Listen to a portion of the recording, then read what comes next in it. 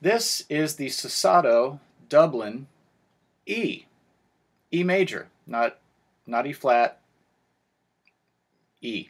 Normally this wouldn't follow my rule of inexpensive whistles under $30, but Susato has discontinued the Dublin line in favor of their newer line, the Oriole. They discontinued it a couple of years ago.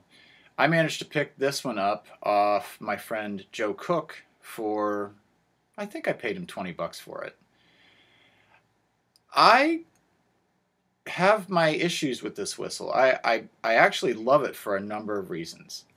It's very loud. So loud that I had to decrease the volume on these clips by about 10% because the audio was distorting and clipping. It's a high whistle, it's shrill, but it's got a nice bird-like tone, and I love it. You may gather, if you've been watching the last couple of videos, that I'm not concerned with playing these tunes perfectly. I just want to hit the notes, get through the sequence in a take or two, and get on with talking about the whistle. I had to do a few takes with this one, and I still didn't get all the notes out right.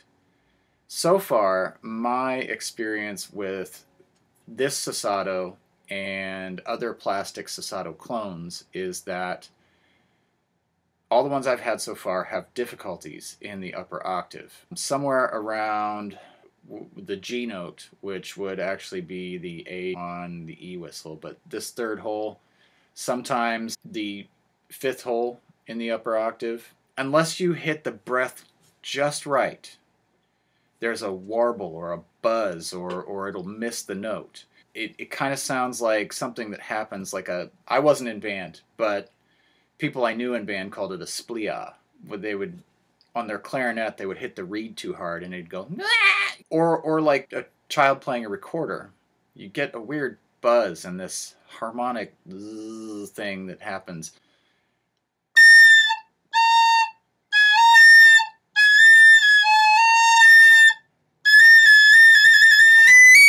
If I practiced with this whistle every time I played, I would eventually get it. And I do love the tone of this whistle overall. I also like that it's ABS plastic. It is not going to bend. It's probably not going to break unless you absolutely stomp on it or shut it in a car door. Weather has no real effect on it. It doesn't matter if you leave this thing in the freezer.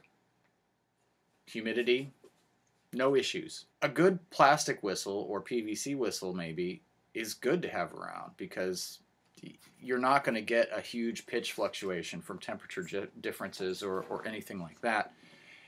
And man, if you want volume, this is great. And I would actually consider a whistle like this kind of in that session whistle range because it's going to stand up there in the mix. The best application for these ABS whistles, as far as I'm concerned, is in the bottom octave and the bottom half of the second octave. Because yeah, once you get up into here in the second octave, it's really hit or miss, and the notes are really shrill. In essence, do I think this whistle is a good starter whistle? No. Simply because it is very loud. It is hard to nail down those notes in the upper octave.